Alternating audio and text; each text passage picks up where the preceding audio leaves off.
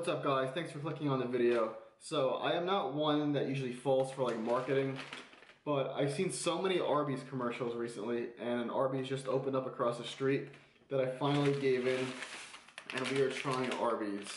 So I've never had Arby's before, and it better be good because there is a Chick-fil-A right next door, there's a Blaze Pizza, and there is a Chipotle all within the same vicinity. So I'm basically choosing Arby's all over all of those things. So I got two things here. I got the classic Arby's roast beef sandwich because I feel like if you're gonna try a place for the first time, you have to try what they're known for. So we got the classic roast beef sandwich, and then we also got the classic French dip sandwich. So it looks like the French dip comes with special sauce. So we are going to first try the roast beef sandwich.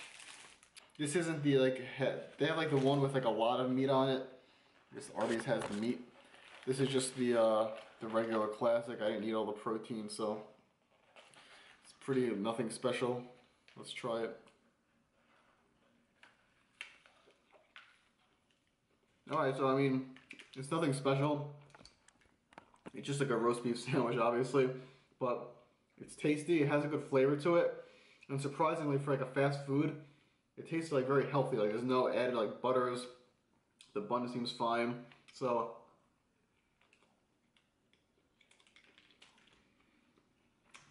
it seems like a relatively healthy option, honestly, for a fast food place. The meat tastes relatively lean. There's nothing added. I like this. This is actually pretty good. So let me finish this one up, and I'll catch up to you with the French dip in a bit. I'm not gonna lie, I actually really enjoyed that sandwich a lot more than I thought. It was very, like, it didn't taste unhealthy at all. The meat was very lean. It was tasty. I liked it more than I thought. I'm a simple guy. I don't like a lot of things added to it, so I would definitely get that again. And now it's the French dip sandwich. This looks good. So this one is on like a hero bun. There's Swiss cheese on it and roast beef, and it comes with this like sauce to dip it in. I guess it's called a French dip sandwich because like you're probably supposed to take the sandwich, and you're probably supposed to dip it. That's what my guess would be. So let's try it first without the dip. This is good too. This tastes exactly like the other one, but with cheese on it. Let's dip it.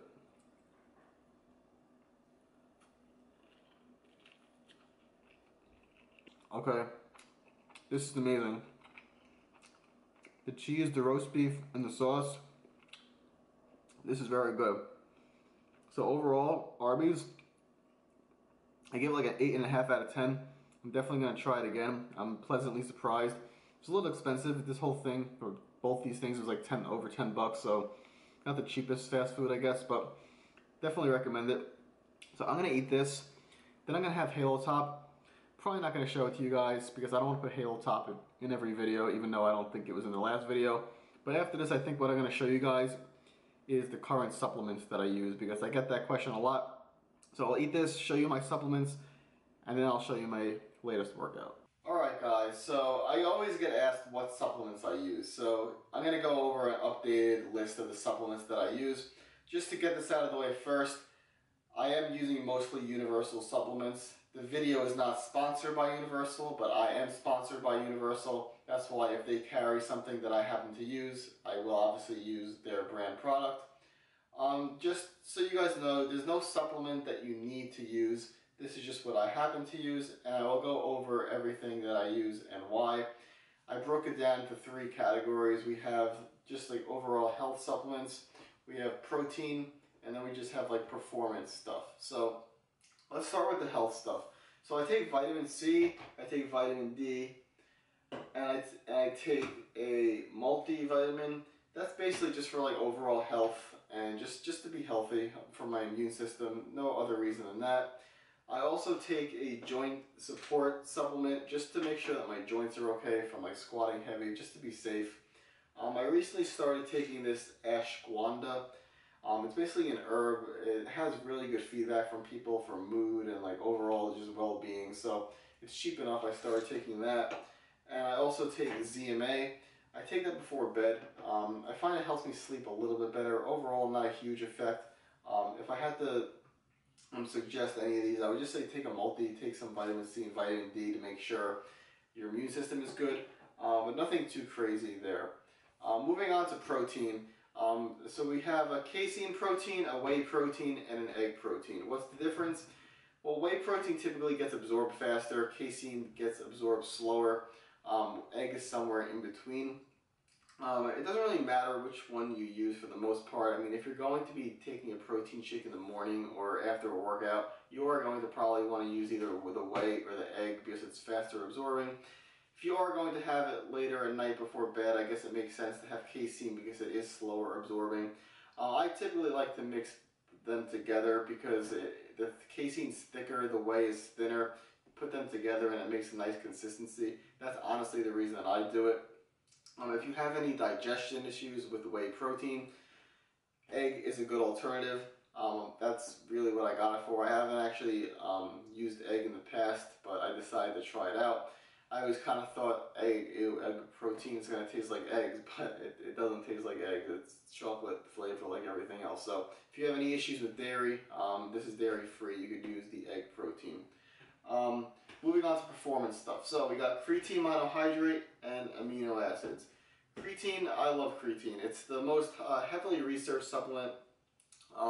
It really does definitely give you a little bit of a boost with some strength gains in the gym. 5 grams a day, every day, doesn't matter when you take it. It's cheap enough, so I definitely recommend taking it if you're really over 18. If you're not over 18, I'd probably wait a little bit. Amino acids, you don't need to take amino acids, especially if you're in a caloric surplus, you're eating enough protein, and you're really bulking. I only recommend amino acids for someone who is either cutting, it could help with preserving muscle. If you train in the gym fasted, it's a good idea to take them. And it's also a good idea sometimes to take it before cardio.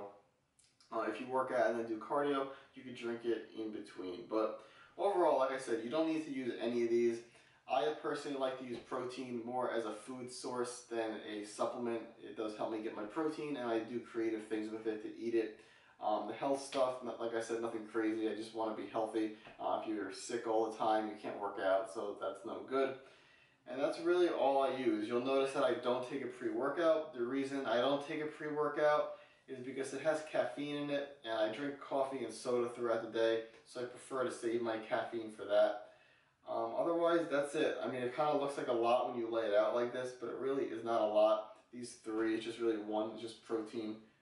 This is just creatine and creatine and amino acids and health stuff. So I don't do anything crazy, no testosterone boosters, no fat burners. No what is going on, everyone? Welcome to the workout. So here is my latest upper strength day. I'm going to take you through the workout, explain how many sets, reps I do for everything, because a ton of people have been messaging me on Instagram, asking me my current workout routine, how I split up my body parts, how many sets and reps I do. And also, I'll always, on my story on Instagram, I put like a few clips from my workouts, and I don't show everything there. I show like 2 or 3 exercises, and people are under the impression that those 2 or 3 exercises is everything that I do, which it's not.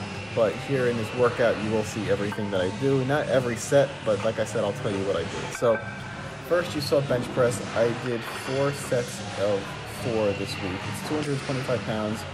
And in between each set of the bench press, I did superset that with pull-ups. On the pull-ups, I did 5 sets, so 1 extra set on pull-ups, then bench press.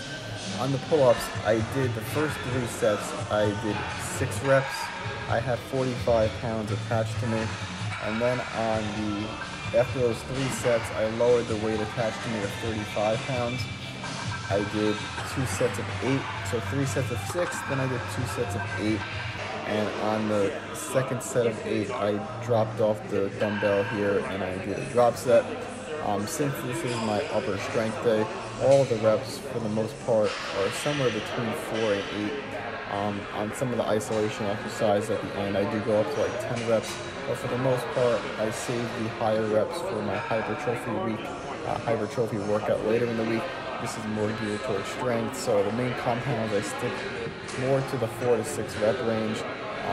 The lesser compound, I would say like a pull-up, I wouldn't call it like a heavy lift. That's why I do 6 to 8 reps. And then, like when you see later on with like curls and lateral raises, I do a little more reps. After that, I did some overhead presses. Here, this is 135 pounds. I did 4 sets of 4, same as the bench press.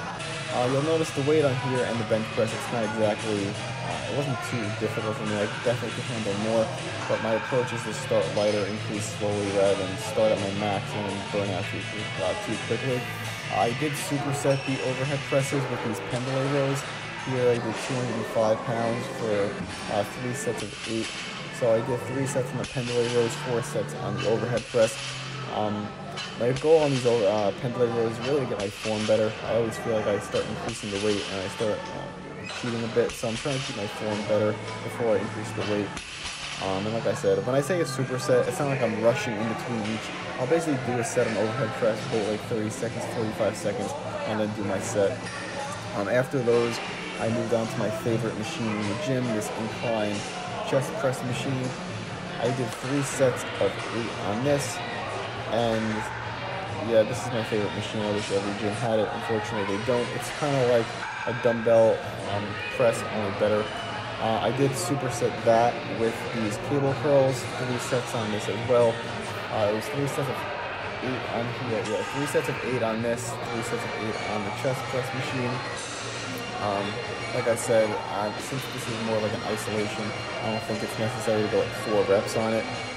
But I do save the higher rep, like 10 and above, for my later workout in the week. Here, this is a different superset. I started with tricep press downs, and I superset that with lateral raises. Here I did 8 reps. Lateral raises, though, I do believe I did 10 reps, just because I only do 1 medial delt exercise per week, which is these. So I figure I want to get a little bit more reps than just 8. Plus, I feel like my form is bad on 8, but that's the whole workout. So if you guys enjoyed the video, hit the thumbs up. I appreciate it. Subscribe if you have not yet.